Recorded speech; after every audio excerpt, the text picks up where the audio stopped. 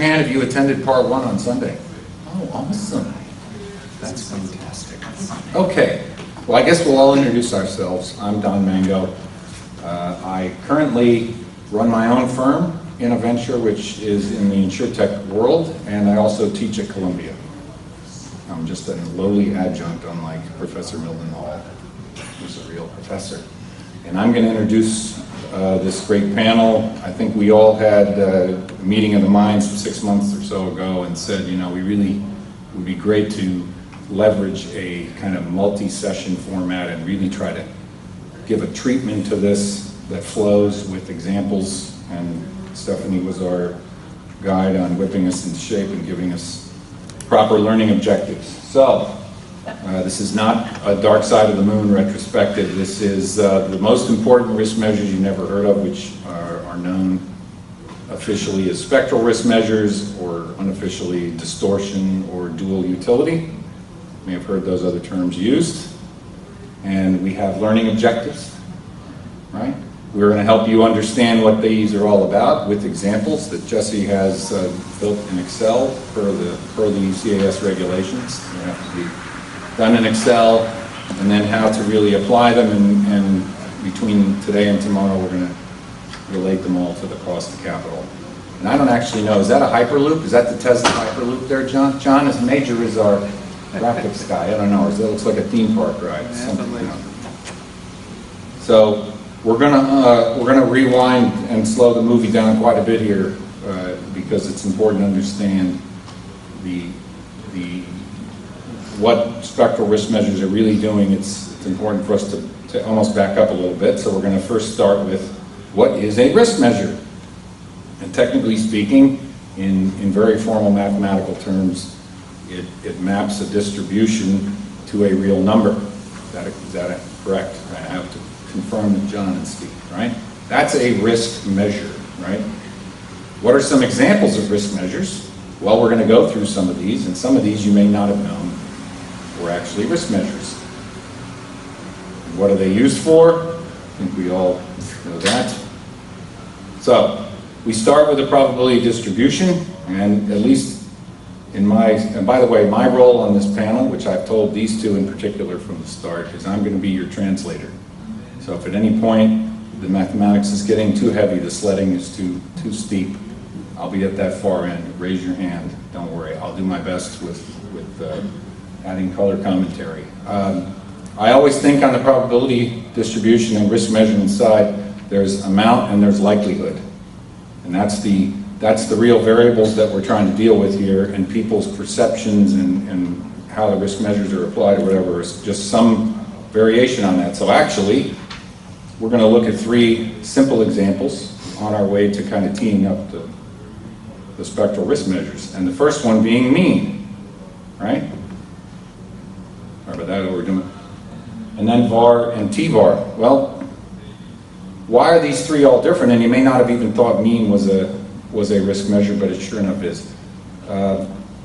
Every risk measure is an implicit expression of risk preference, right? So you're taking the distribution and doing the transform in some different manner. So lots of people don't think of mean as a risk measure. It's 100% a risk measure. It is 100% neutral with respect to amount and probability. It says, I just take the weighted average of the amounts and their probabilities, and I'm good. That fully captures risk. I like to think of it, does this thing move if the situation changes? The answer is yes.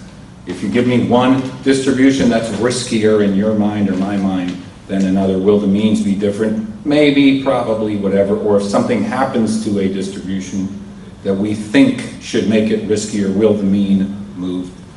Probably. Okay, but fairly clumsy, granted.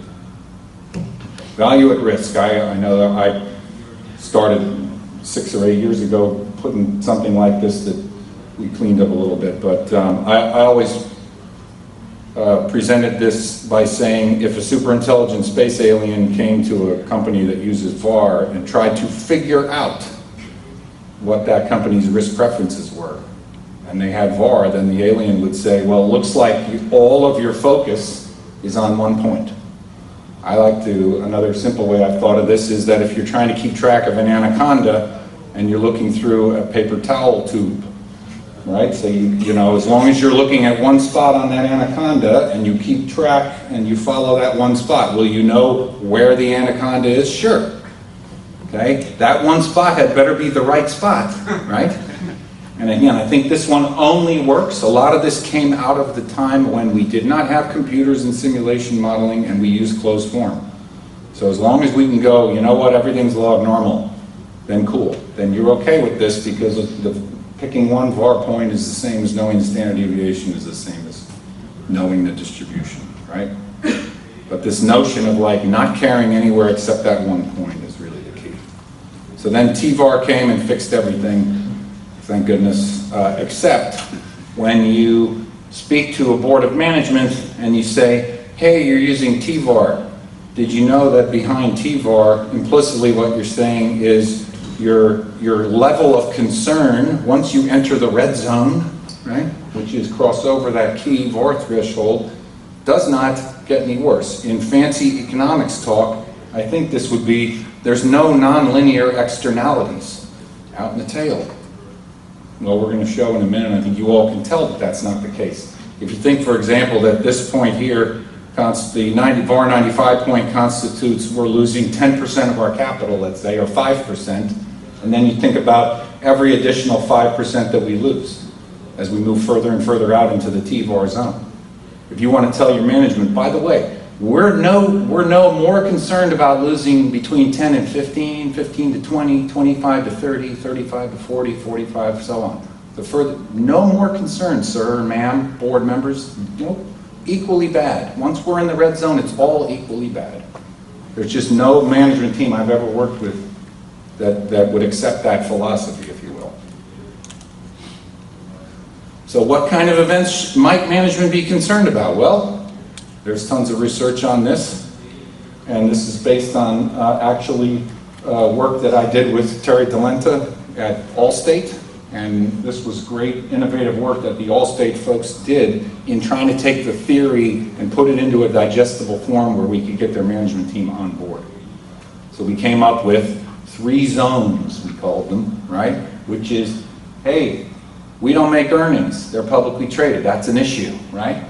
Hey, if you want to call Ratings Watch losing 10% of capital, right? So we don't make earnings, okay, not great.